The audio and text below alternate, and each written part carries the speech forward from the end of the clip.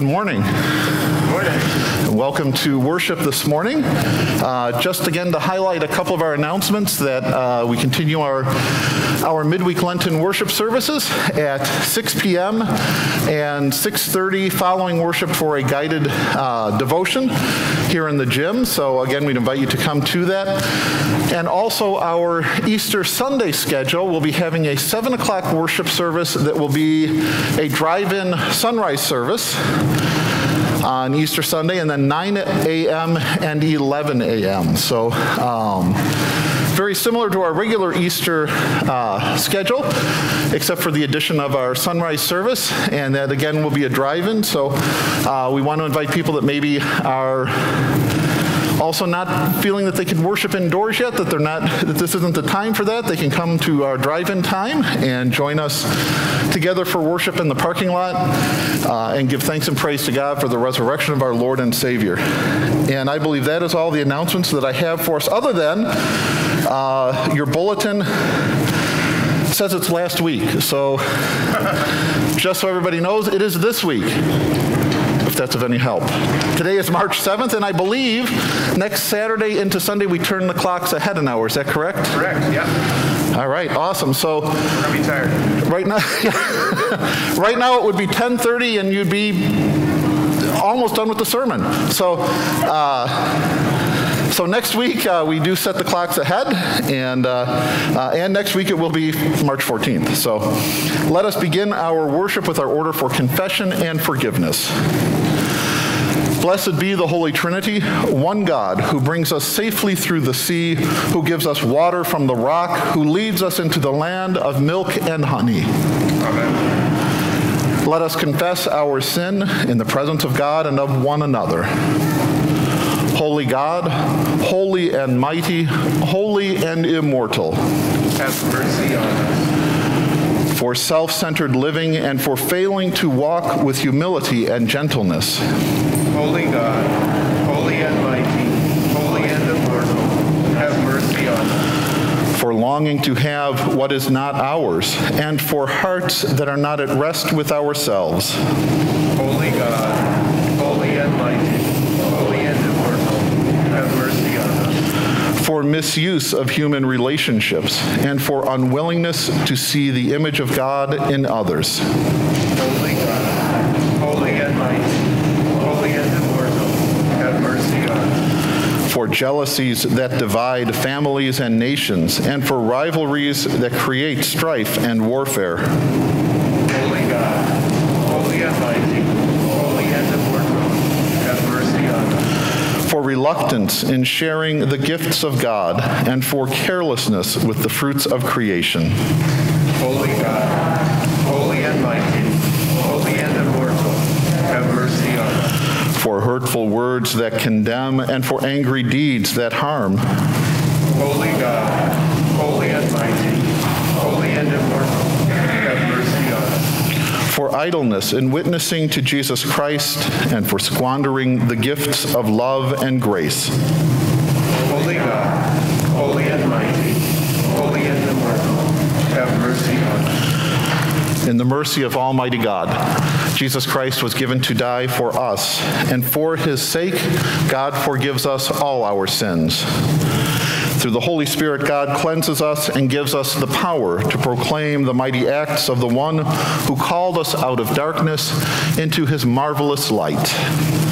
As a called and ordained minister of the Church of Christ, and by his authority, I therefore declare to you the entire forgiveness of all your sins, in the name of the Father, and of the Son, and of the Holy Spirit. Amen. And let us join in singing our opening hymn, The Lamb, and we'll be singing verses 1 and 3.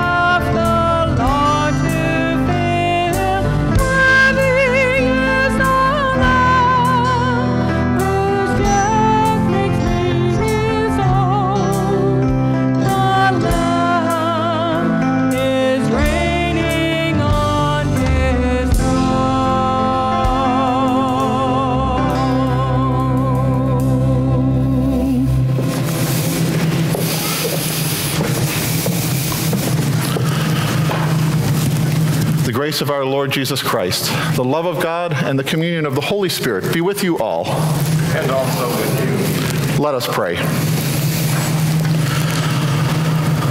Holy God, through your Son, you have called us to live faithfully and act courageously. Keep us steadfast in your covenant of grace, and teach us the wisdom that comes only through Jesus Christ, our Savior and Lord, who lives and reigns with you and the Holy Spirit, one God, now and forever. Amen.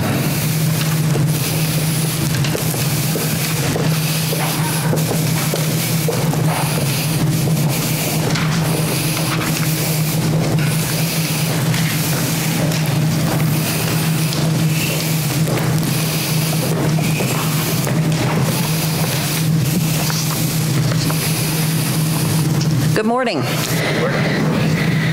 Our first reading is from Exodus 20, verses 1 through 17. God spoke all of these words. I am the Lord your God, who brought you out of the land of Egypt, out of the house of slavery. You shall not have no other gods before me. You shall not make for yourself an idol, whether in the form of anything that is in heaven above, or that is on the earth beneath, or that is in the water under the earth. You shall not bow down to them or worship them, for I, the Lord your God, am a jealous God, punishing the children for the iniquity of the parents to the third and fourth generation of those who reject me, but showing steadfast love to the 1,000th generation of those who love me and keep my commandments. You shall not make wrongful use of the name of the Lord your God, for the Lord will not acquit anyone who misuses his name. Remember the Sabbath day and keep it holy. 6 days you shall labor and do all your work, but the seventh day is the Sabbath to the Lord your God. You shall not do any work, you, your son, your daughter, your male or female slave, your livestock, or the alien resident in your towns.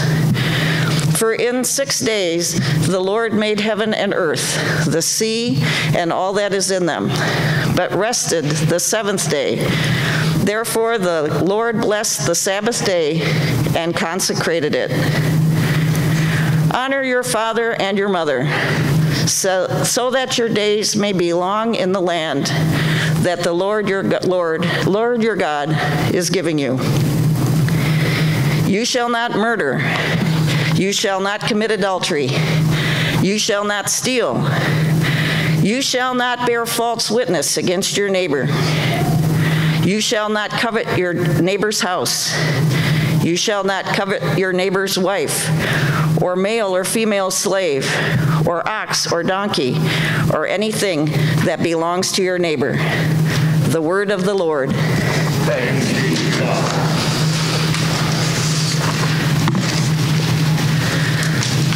The second reading is from 1 Corinthians 1, 18 to 25. The message about the cross is foolishness to those who are perishing, but to us who are being saved, it is the power of God.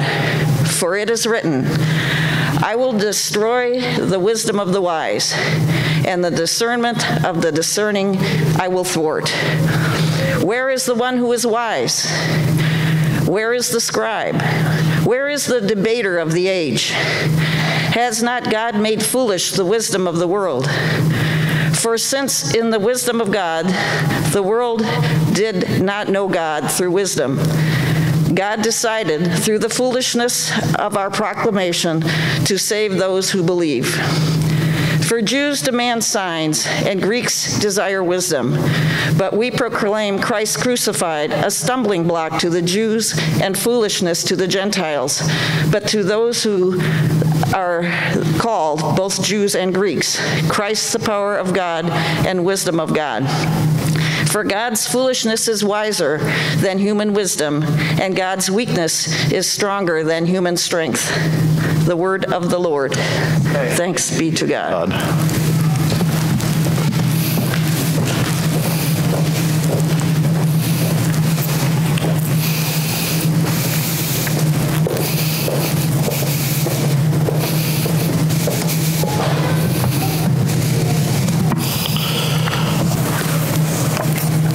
gospel this day comes from the Gospel of John, the 2nd chapter.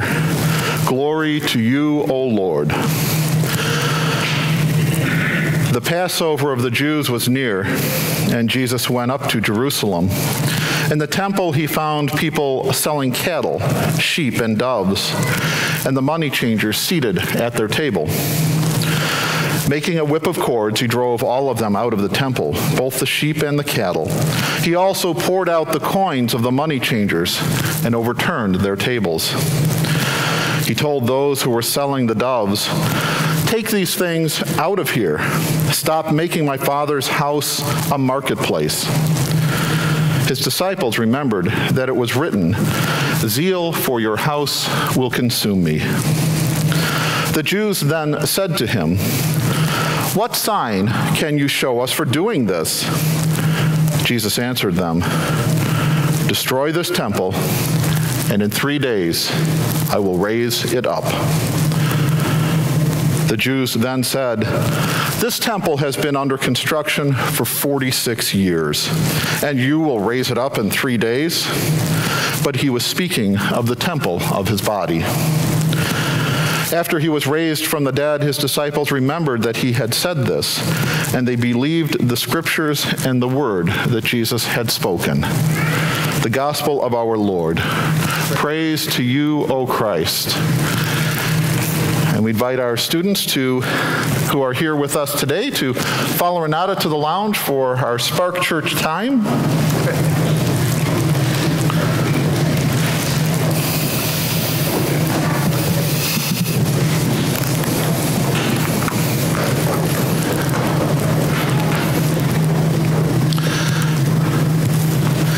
If only I could move that quickly.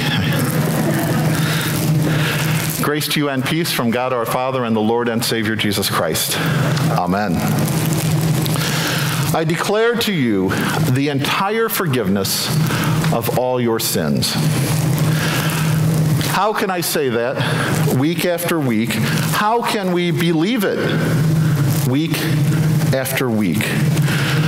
Jesus, who appears maybe a bit less warm and fuzzy as he's often pictured, appears that way a little bit in our gospel lesson today, gives us what I would call an object lesson as he throws the money changers and the animals for sacrifice out of the temple and gives us reason to understand and know those words, "Your sins are forgiven you," are true. The work that the money changers were doing and the sellers of doves and lambs and other animals at the temple was really a necessary part of the sacrificial system that the Jewish people participated in. Making sacrifice was a part of the religious life of Jewish people, sometimes for atonement, sometimes for cleansing, just as when Jesus was born and Mary and Joseph made a sacrifice for redeeming Jesus. Sometimes sacrifices were made on behalf of the whole of the Jewish people. But things in the temple were not always being done the way they were supposed to be done. The sacrificial system had changed a bit over the years, and it had become basically a very efficient machine for fleecing both the rich and the poor, and earning a great deal of money for those who ran that and for the people who allowed it to continue. If you went to the temple to make the sacrifice of an animal according to the law of Moses, you could bring your own animal, but for many who traveled over a long distance, this wasn't very practical for them to bring an animal with them, and it wasn't as if they could easily find an animal. And so when they would get to the temple, they would be able to buy whatever animal it was they needed to make a sacrifice for maybe 10 times the price they would pay for buying the animal somewhere else. Now, again, you could bring your own animal, but if you did, it had to be inspected. And when the animal was inspected, it had to be free of any blemish, any mark at all. The problem was that, of course, If your animal passed inspection, you could use it for sacrifice. But if it didn't, you would have to then go and buy an animal from the people selling them at the temple. And you'll never guess what happened. For the most part, animals didn't pass inspection. So you would have to buy one from the people there. It's kind of like going to the movie theater, and I know most of us haven't been able to do that recently, but when you go to the movie theater, if you didn't get caught, let's say, you could bring your own popcorn. And how much would it cost to pop a good-sized bag of popcorn? Maybe a quarter? Popcorn is not expensive.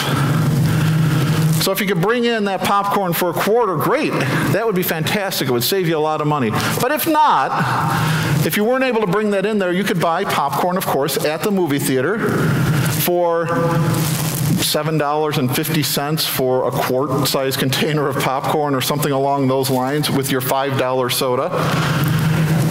And so your adventure to the movie theater for $16 for tickets for two plus $85 in popcorn and soda,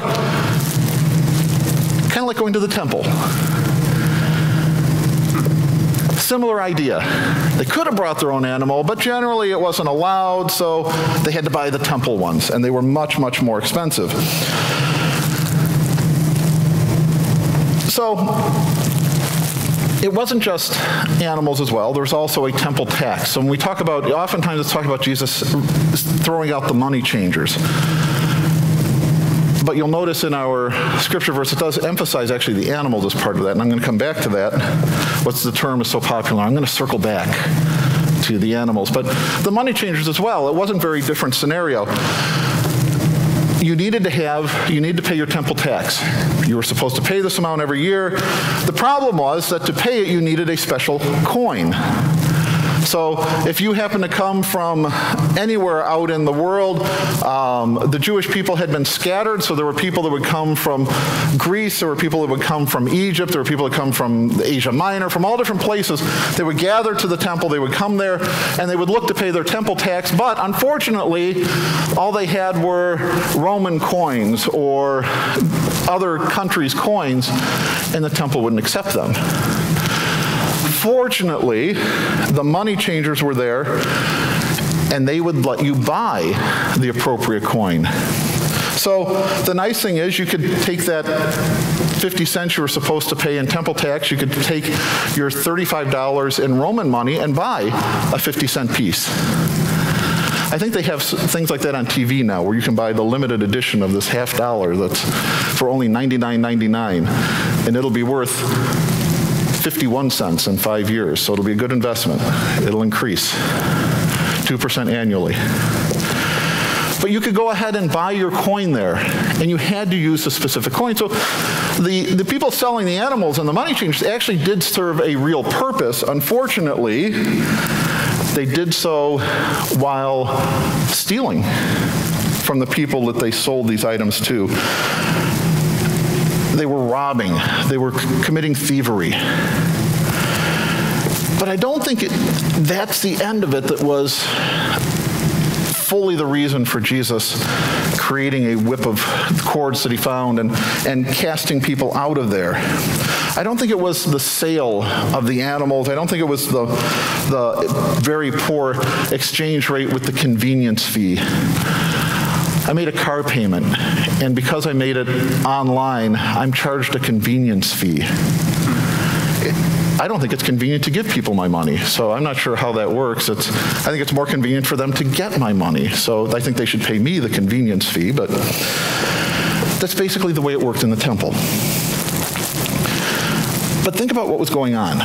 The corruption that was happening there, the people that were selling the coins and selling the animals, were basically creating a block, a stop for the people of God to be able to participate. So you would come to the temple and you were poor and you had nothing but this one sheep and you wanted to use it for sacrifice, but unfortunately, it had a mole on its left hind quarter buried beneath the wool that was able to be found by this inspector who looked very, very carefully to find this. And now it couldn't be used. But now you have no money to buy another one. You can't afford the prices in the temple, so what does that mean? If the sacrifice was needed for the forgiveness of your sins, what happens to your sins? But they remain with you. So it creates a barrier between you and God. It kept the people of God from being able to be with God, to be able to relate to God, to know his forgiveness, to know his care for them. It was taken away.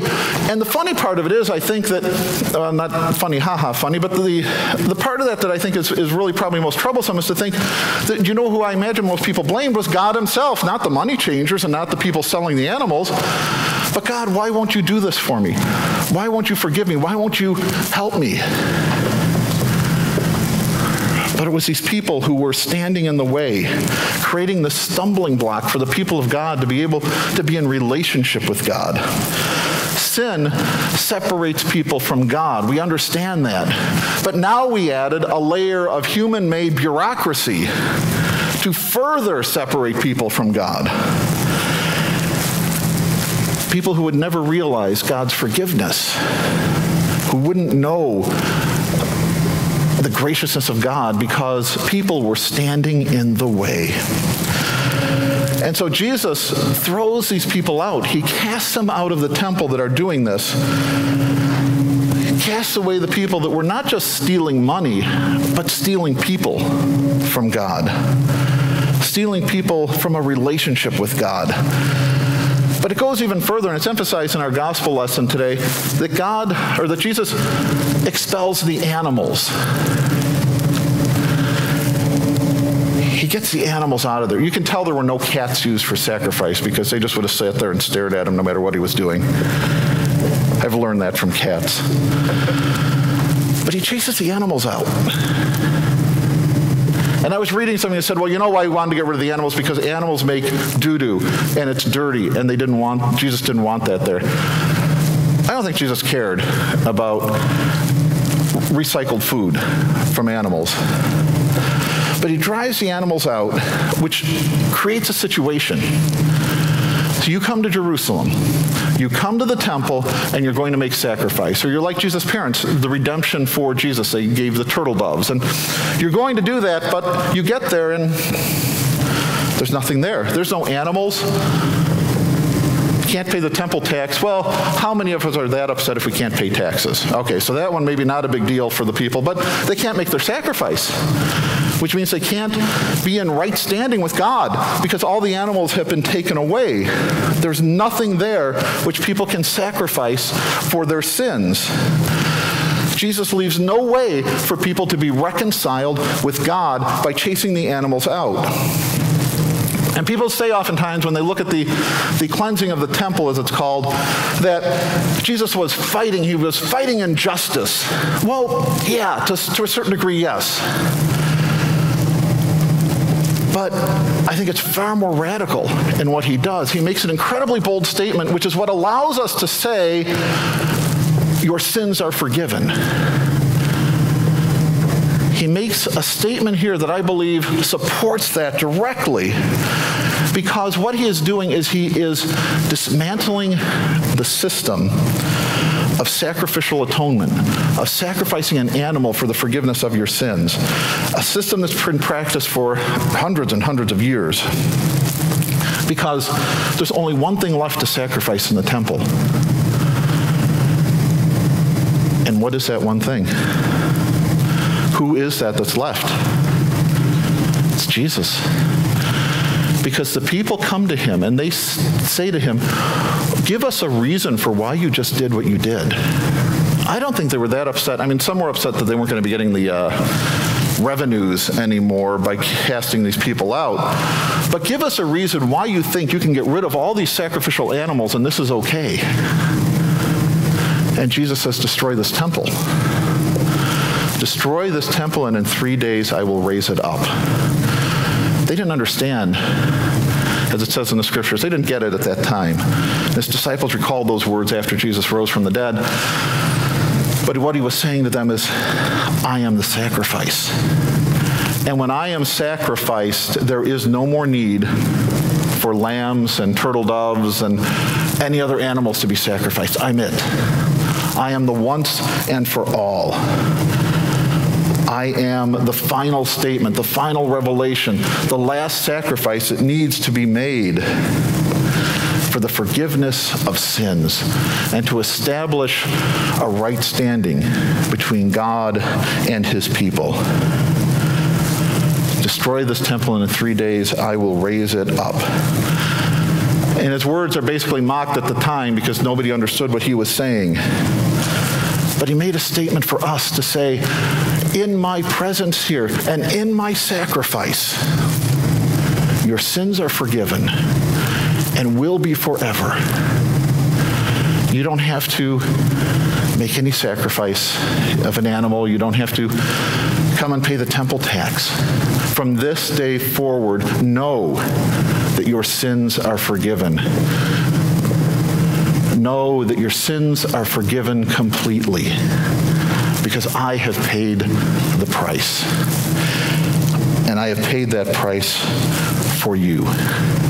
Jesus became the sacrifice for us, for the people who were in the temple that day, for all people throughout the world. Jesus' blood has atoned for the sins of all of us. And nothing more was or will ever be needed. Nothing more will ever be needed. Jesus has done it so that each week and every day and every moment we may hear those words from God. Your sins have been forgiven. Amen. And let us join in singing our hymn of the day, and we'll be singing verses 1 and 4 of Canticle of the Turning.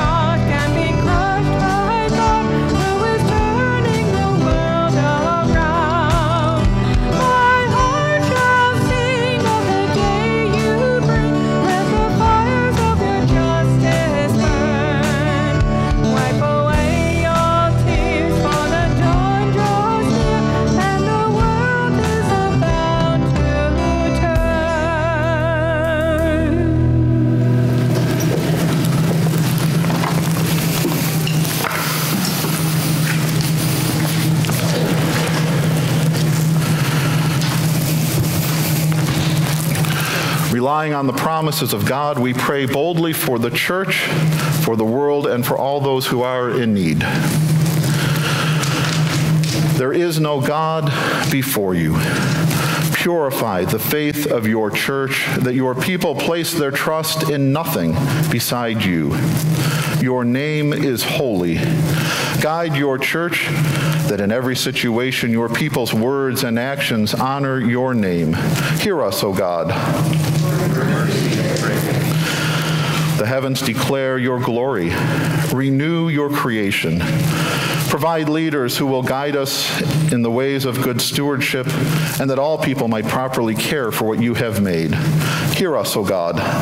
Your mercy is great. Your foolishness is wiser than human wisdom. Fill leaders with the foolishness of your peace and mercy. Your law defends the vulnerable. Work through legislators, judicial systems, and systems of law enforcement to protect the well-being and freedom of all people. Hear us, O God. Your mercy is great. Your weakness is stronger than human strength. Protect those who are vulnerable and give courage to all who are suffering, especially Dick, Chris, Tracy, Nancy, Joanna, Molly, Elaine, Cynthia, Margot, Mary, Carol, Lynn, Bob, Carol, Jane, Dan, Leona, Gary, Wayne, Lexi, Nanette, Emily, Sandy, Nate, Frank, Carol, Al, Audrey, Steve, Bradley, Ken, Dan, Peggy, Verge, Beverly, Charlotte, Walt, Karen, Jeremy, Sean, John, Robert, Dagmar, Heather, Tanya, Becca, and Kathy, that Jesus would bring healing and wholeness and make his presence known. Hear us, O God. Your mercy is great. You call us to proclaim Christ crucified. Give clarity in mission and calling to all of us in this congregation, that we might follow Christ beyond these walls, beyond our own habits and comfort, beyond fears and doubts. Clear out anything in our common life that would obscure the gospel, and grant us hearts, minds, and bodies that will go out boldly into the world to proclaim the good news through word and deed. Hear us, O God. Your mercy is great. We entrust ourselves and all our prayers to you, O faithful God, through our Lord and Savior Jesus Christ. Amen.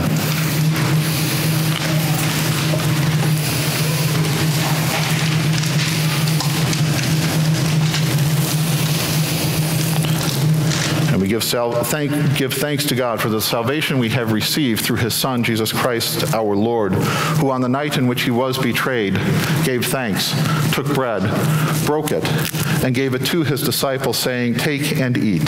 This is my body given for you. Do this for the remembrance of me." And again after supper he took the cup, gave thanks, and gave it for all to drink, saying, "This cup is the new covenant in my blood, shed for you and for all people, for the forgiveness of sin. Do this for the remembrance of me." For as often as we eat of this bread and drink from this cup, we proclaim the Lord's death until he comes. Christ has died. Christ is risen. Christ will come again. And together let us pray as our Lord has taught us. Our Father, who art in heaven, hallowed be thy name. Thy kingdom come, thy will be done, on earth as it is in heaven.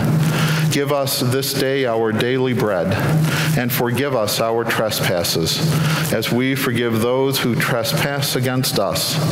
And lead us not into temptation, but deliver us from evil. For thine is the kingdom, and the power, and the glory, forever and ever. Amen.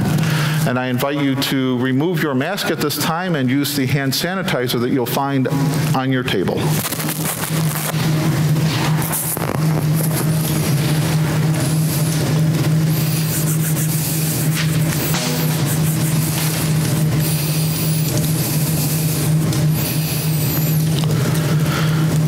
Then if you would take the communion elements that you will find on your table and open the upper portion of the cellophane portion to reveal the bread, which by the word of God has become the body of Christ. And take and eat. This is the body of Christ given for you.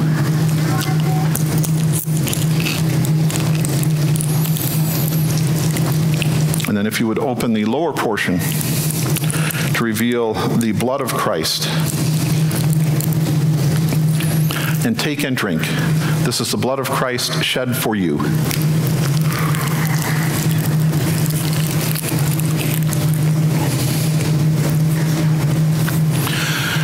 And the body and blood of our Lord and Savior Jesus Christ strengthen you and keep you in his grace. Amen. And I invite you to return your mask and again use the sanitizer as needed.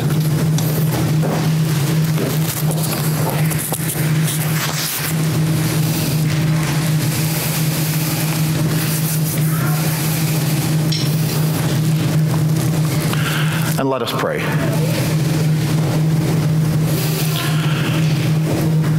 Compassionate God, you have fed us with the bread of heaven. Sustain us in our Lenten pilgrimage. May our fasting be hunger for justice, our alms a making of peace, and our prayer the song of grateful hearts. Through Jesus Christ, our Savior and Lord. Amen. And let us join in singing verses 1 and 5 of I Am the Bread of Life.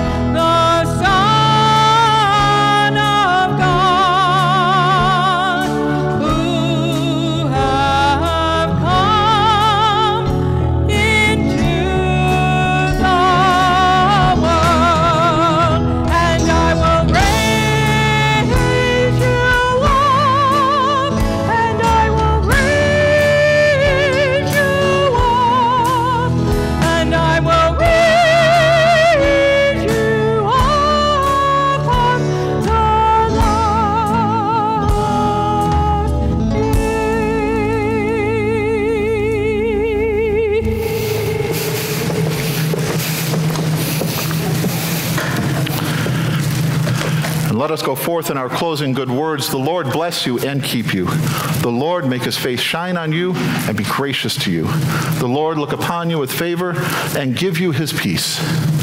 Amen. And let us go forth this day in peace and serve the Lord. Thanks be to God.